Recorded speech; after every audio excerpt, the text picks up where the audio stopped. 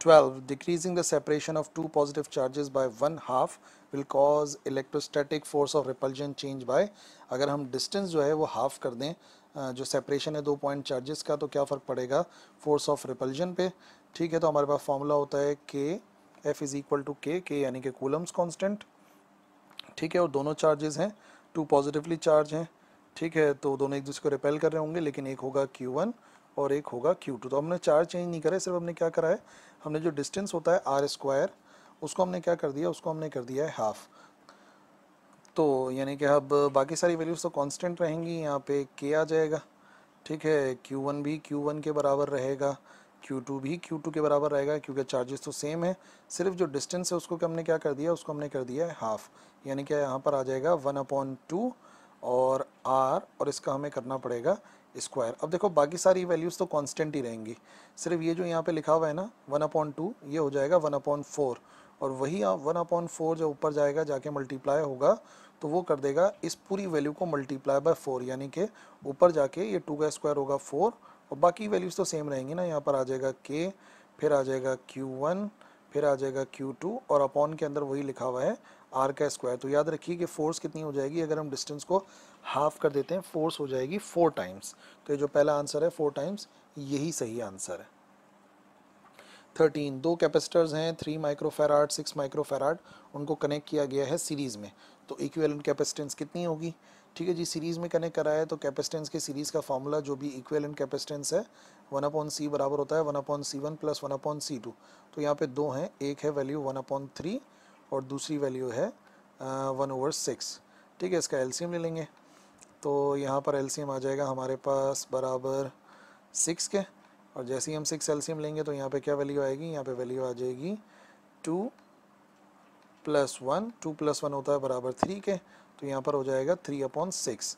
अच्छा, ये जो हमारे पास आंसर आया है 3/6, ये हमारे पास आंसर आया है 1/c का। ठीक है, और जब हम c का आंसर निकालेंगे तो c का आंसर आएगा 6/3 के बराबर, और जो आंसर है 6/3 के बराबर, सो हम कैंसिल कर देंगे, 3 1 3 और 3 2 6। तो इसका मतलब टोटल कैपेसिटेंस आएगी बराबर 2 माइक्रोफैराड के, क्योंकि जो यूनिट्स हम लोग यूज़ कर रहे हैं वो माइक्रोफैराड है। 14 which of the following can not be scalar quantity, इनमें से कौन सी स्केलर क्वांटिटी नहीं है। तो इलेक्ट्रिक फ्लक्स दो चीज़ों का डॉट प्रोडक्ट है, स्केलर क्वांटिटी है। ठीक है, ईएमएफ खुद work done per unit charge है, स्केलर क्वांटिटी है। इलेक्ट्रिक पोटेंशियल भी डॉट प्रोडक्ट है, और वाहिद जो वेक्टर क्वांटिटी है यहाँ पे वो है इलेक्ट्रिक इंटेंसिटी। इलेक्ट्रिक इंटेंसिटी होती है फोर्स पर यूनिट चार्ज, और क्योंकि फोर्स वेक्टर है इलेक्ट्रिक इंटेंसिटी भी वेक्टर क्वांटिटी है।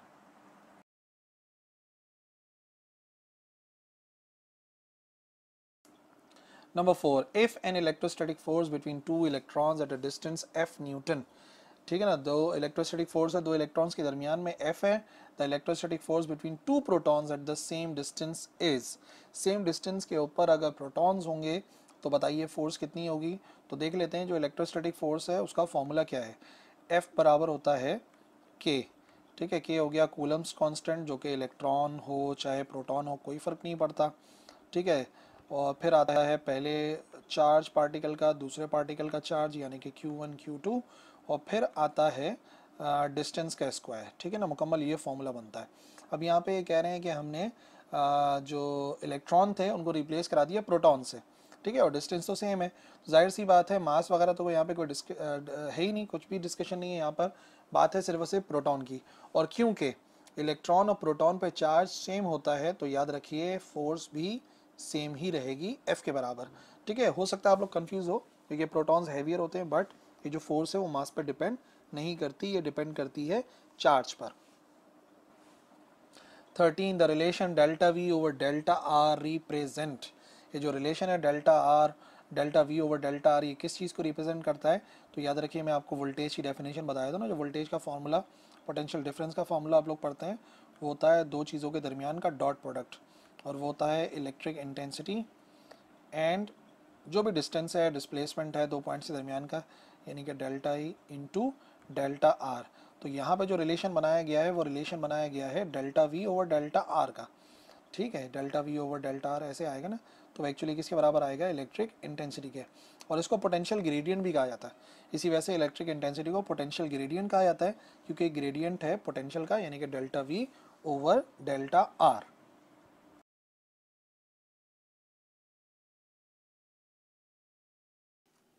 Number 7, if the area of plates of parallel plate capacitor is doubled, तो क्या फ़र्क पड़ेगा कैपेसिटेंस पर।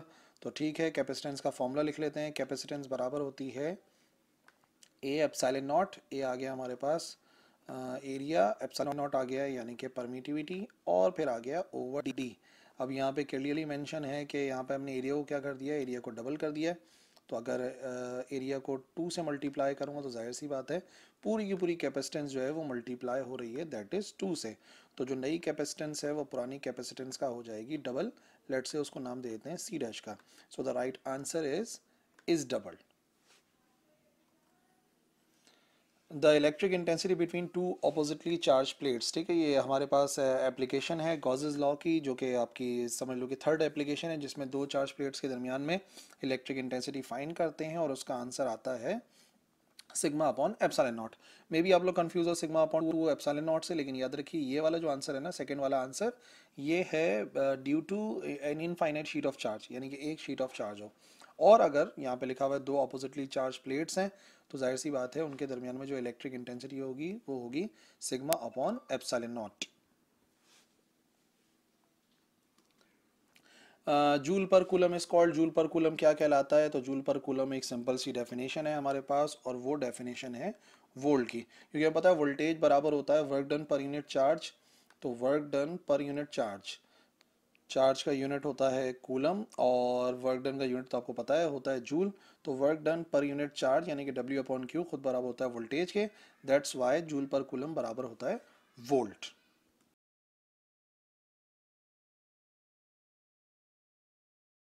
14, the number of electrons in one coulomb is, ठीक है, नंबर ऑफ इलेक्ट्रॉन्स बताने एक कूलम में, तो हमारे पास एक कॉमन सा फॉर्मूला है, Q बराबर होता है एन ई के। Q है चार्ज और N है नंबर ऑफ इलेक्ट्रॉन, और E कांस्टेंट है 1.6 टेन पावर माइनस 19। सो हमें N मालूम करना है और बात हो रही है वन कूलम की, तो फॉर्मूला बनेगा Q ओवर E के बराबर। और मैं कह रहा हूँ जो गिवन है वो है वन कूलम, तो चार्ज की जगह पर आ जाएगा 1, और E जो कि चार्ज ऑन वन इलेक्ट्रॉन है, कांस्टेंट है, वो है 1.6 और 10 raise to the power minus 19। So 1.6 10 raise to the power minus 19 put करेंगे तो इसको डिवाइड करने पर हमारे पास आंसर आएगा 6.25 10 रेज टू द पावर 18। तो अगर आप चाहते हो कि आपको ये फाइंड ना करना पड़े, तो एक तरीकेकार ये भी है कि आप इस वैल्यू को याद रखिए। ये वाला मल्टीपल चॉइस क्वेश्चन ही बहुत कॉमन है, जाहिर सी बात है कांस्टेंट वैल्यू है, ई कांस्टेंट है, और 1 कूलम देंगे तो आप इजीली फाइंड कर लेंगे कि आंसर है 6.25 10 रेज टू द पावर 18।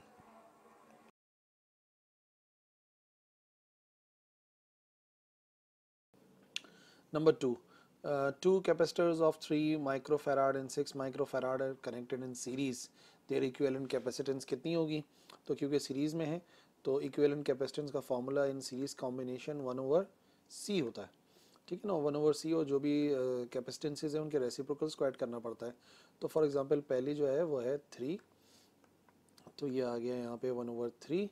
फिर जो सेकंड वन है वो है 6, तो ये हो जाएगा 1/6, ठीक है जी, 1/3 प्लस 1/6। ठीक है, हमें नेट कैपेसिटेंस चाहिए, ठीक है जी, एलसीएम ले लो यहाँ पे, तो एलसीएम आ जाएगा बराबर 6 के, ठीक है। और जैसे ही एलसीएम आया 6, तो ये हो जाएगा 2+1, ठीक है जी, 2+1 भी आ गया, और 2+1 कितना होता है, 2+1 हो जाता है 3, ठीक है। और ये जो आंसर आ रहा है, ये हमारा आंसर आ रहा है 1/c का। बट क्योंकि हमें आंसर टोटल कैपेसिटेंस का चाहिए, तो सी किसके बराबर आएगा, सी बराबर आएगा रेसिप्रोकल, ऊपर आएगा 6 और नीचे आ जाएगा 2+1/3, तो यानी कि हो जाएगा 6/3। और कैंसिलेशन कराएंगे तो 3 1 ज़ार 3, 3 2 ज़ार 6, आंसर आएगा हमारे पास 2। और क्योंकि कैलकुलेशन हम लोग माइक्रोफैराड में कर रहे थे, तो कैपेसिटेंस का आंसर हो जाएगा 2 माइक्रोफैराड, यानी कि जो सेकंड ऑप्शन है वही करेक्ट है, 2 microfarad. Number 7, this is not a scalar quantity, इनमें से कौन सी क्वांटिटी स्केलर क्वांटिटी नहीं है। तो चलो सबसे पहले चेक करते हैं क्या इलेक्ट्रिक फ्लक्स एक स्केलर क्वांटिटी है। तो याद रखो इलेक्ट्रिक फ्लक्स जो कि फाई होता है वो दो चीज़ों का डॉट प्रोडक्ट होता है। किस किस चीज़ का डॉट प्रोडक्ट होता है, और वो होता है electric intensity and area vector, ठीक है ना, डॉट प्रोडक्ट है। जब दो क्वांटिटीज़ का डॉट प्रोडक्ट लिया जाता है तो आपको याद होगा कि उसका आंसर हमेशा स्केलर आता है। तो ये बात तो कंफर्म हो गई कि इलेक्ट्रिक फ्लक्स एक स्केलर क्वांटिटी है, ठीक है जी। और इलेक्ट्रिक पोटेंशियल भी दो चीज़ों का डॉट प्रोडक्ट है, इलेक्ट्रिक पोटेंशियल जो कि आप ये कर लो डेल्टा वी बराबर किसके है, दो चीज़ों के डॉट प्रोडक्ट से ही मालूम होता है। वो दो चीज़ें जो है वो है इलेक्ट्रिक इंटेंसिटी और इसी का डॉट प्रोडक्ट लिया जाता है डिस्टेंस के साथ यानी कि डेल्टा आर। ठीक है, और अगर वैसे के क्यू वाले फॉर्मूले से देखोगे तब भी वो एक स्केलर क्वांटिटी ही बनेगी। ठीक है, ईएमएफ क्या है, ईएमएफ है work done per unit charge. ठीक है ना, वर्क डन भी स्केलर क्वांटिटी है और चार्ज भी एक स्केलर क्वांटिटी है, तो इसका मतलब ईएमएफ भी एक स्केलर क्वांटिटी है। वाहिद हमारे पास जो बचे है ना वह है इलेक्ट्रिक इंटेंसिटी, और इसका सही ऑप्शन भी इलेक्ट्रिक इंटेंसिटी ही है। इलेक्ट्रिक इंटेंसिटी एक वेक्टर क्वांटिटी है और इसका फॉर्मूला क्या होता है, इलेक्ट्रिक इंटेंसिटी का फॉर्मूला होता है फोर्स पर यूनिट चार्ज। जाहिर सी बात है इसके फॉर्मूले में आ गया फोर्स, और इलेक्ट्रिक इंटेंसिटी की वही डायरेक्शन होती है जो कि होती है फोर्स की। ठीक है ना, सो सेकंड ऑप्शन हमारा करेक्ट था, इलेक्ट्रिक इंटेंसिटी। नंबर 11 जूल पर कूलम इज। ठीक है जी, जूल यूनिट होता है एनर्जी का और कूलम है चार्ज का, तो ठीक है एनर्जी या वर्क, तो इसका मतलब जो भी होगा जूल पर कूलम उसकी क्वांटिटी होगी work done per unit charge. और work done per unit charge क्या होता है, work done per unit charge कहलाता है ईएमएफ या पोटेंशियल डिफरेंस, जिसका सही यूनिट होता है वोल्ट। ठीक है जी, तो जूल पर कूलम एक्चुअली बराबर होता है खुद वोल्ट के। ठीक है ना।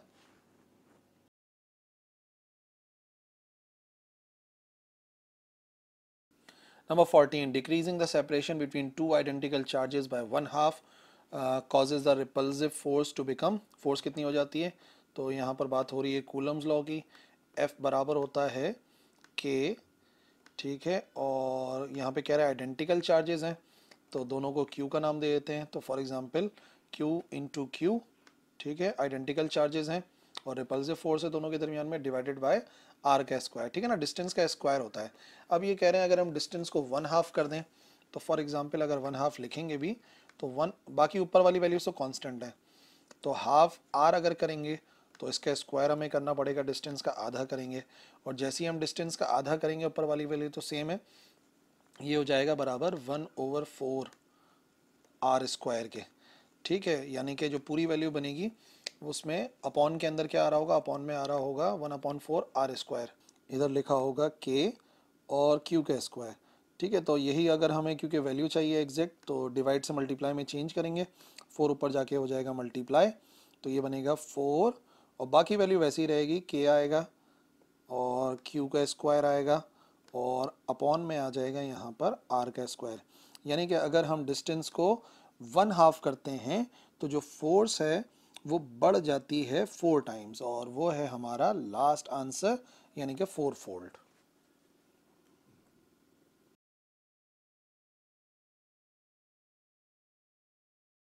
हमारा है question number 1, the number of electrons in one coulomb, एक कूलम में इलेक्ट्रॉन्स की तादाद कितनी होती है।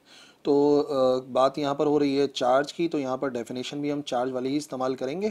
एक सिंपल सा फार्मूला है नंबर ऑफ इलेक्ट्रॉन जिसमें आते हैं, और वो बराबर होता है Q is equal to NE, यानी कि जो चार्ज है वो बराबर होता है N यानी कि नंबर ऑफ इलेक्ट्रॉन्स, उसको मल्टीप्लाई करना पड़ता है E की वैल्यू से।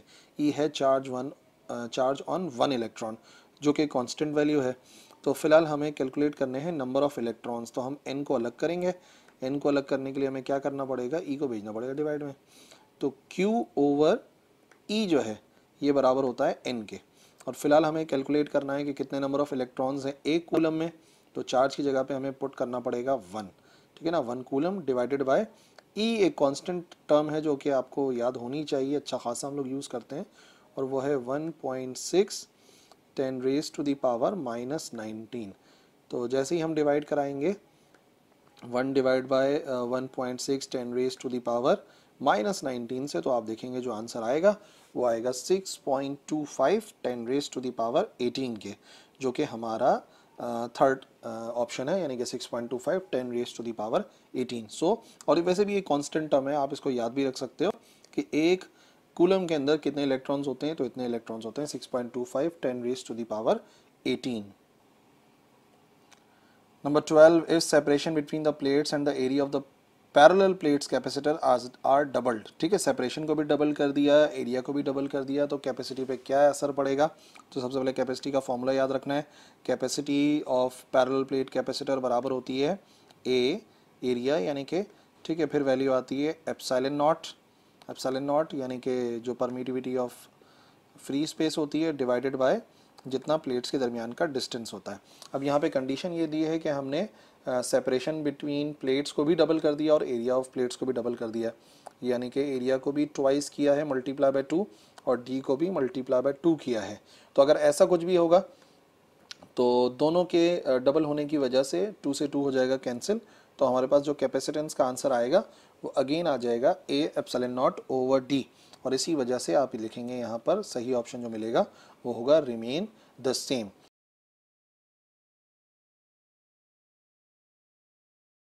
Question number 2, an equipotential on equipotential surface work done in moving charge particle is, ठीक है।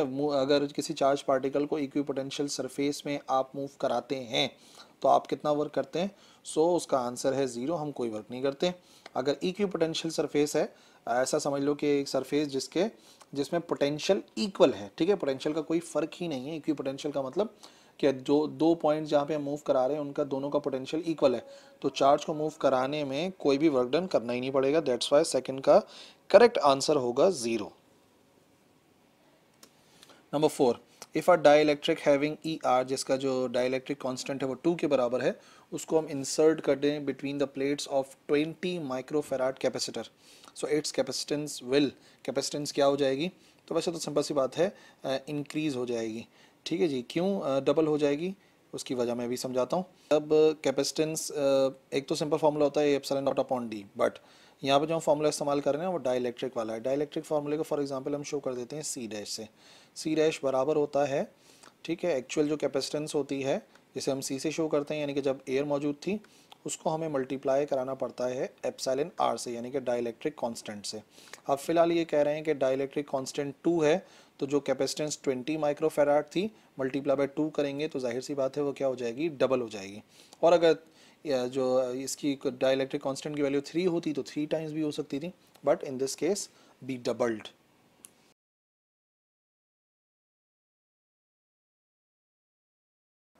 Number 5, this is not a scalar quantity. Yes, tricky question है, हमें देखना है कि इसमें से कौन सी क्वांटिटी स्केलर नहीं है। क्या इलेक्ट्रोमोटिव फोर्स, क्या इलेक्ट्रिक फ्लक्स, इलेक्ट्रिक इंटेंसिटी या इलेक्ट्रिक पोटेंशियल? इलेक्ट्रिक फ्लक्स होता है dot product between electric intensity into area vector, तो जाहिर सी बात है डॉट प्रोडक्ट है तो कंफर्म है ये स्केलर ही होगा। ठीक है जी। उसके बाद बारी आती है electromotive force, work done per unit charge. Work done per unit charge, work done भी स्केलर है, चार्ज भी स्केलर है, तो इलेक्ट्रोमोटिव फोर्स भी स्केलर क्वांटिटी है। उसके बाद आता है इलेक्ट्रिक पोटेंशियल। इलेक्ट्रिक पोटेंशियल खुद डॉट प्रोडक्ट है इलेक्ट्रिक इंटेंसिटी का और डिस्प्लेसमेंट का, तो वो भी एक स्केलर क्वांटिटी है। वाहिद जो यहाँ पर करेक्ट आंसर है जो कि वेक्टर क्वांटिटी है वो है इलेक्ट्रिक इंटेंसिटी, जो कि होती है फोर्स पर यूनिट चार्ज। और क्योंकि फॉर्मूले के अंदर फोर्स आ रहा है तो जाहिर सी बात है electric intensity is a vector quantity.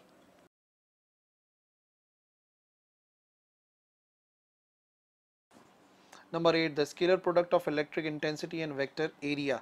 Vector area और इलेक्ट्रिक इंटेंसिटी का जो डॉट प्रोडक्ट है वो है हमारी डेफिनेशन ऑफ इलेक्ट्रिक फ्लक्स।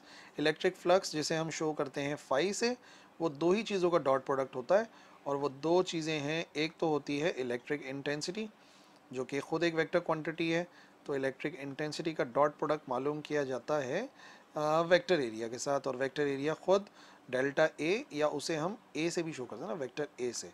ठीक है ना, तो याद रखना है डॉट प्रोडक्ट इन दोनों का इलेक्ट्रिक फ्लक्स होता है।